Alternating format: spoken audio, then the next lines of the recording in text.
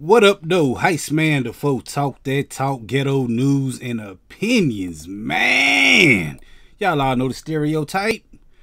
Black people can't swim. You know how it is, man. We see a little piece of seaweed, and what we do? We get up out of there. We start running.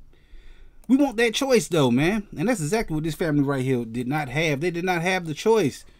These two parents right here wanted to have a party for their two sons, they two teenage boys, man. They spent their hard-earned money. This for these boys to party at a water park. You know? Have some fun. But guess what the manager said? She was like, nope, not gonna happen, because she felt uncomfortable. I'm like, for what? What makes you feel uncomfortable, man? This right here, they put up signs. I think they got into a little altercation with the woman right here. He said, Manager Grace feels uncomfortable with black people who paid, you know, to swim. Not who want to swim, but who paid to swim.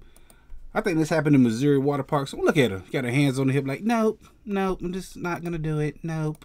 I don't know, man. I don't know the rest of the story, man. I hope they got their money back. But that's unfair. They just wanted to swim. Or splash in the water a little bit and throw a party out there. They paid their money to be out there, so I think they should be allowed to. I think this woman should be fired or reprimanded, or however you want to say it. It's bogus, man.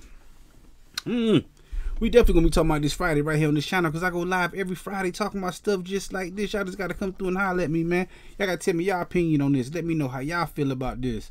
Like I said, man, before we get up out of here, do a few things for me, man. Hit that like button, the comment button, the share button, the subscribe button, the notification bell. All them good buttons you gotta hit to get this pimping that I'm putting out when I put it out. And like I said, I go live every Friday at 9 p.m. Come through, join the conversation, and holler at your boy. Heist man, the folk talk that talk, ghetto news and opinions. Peace.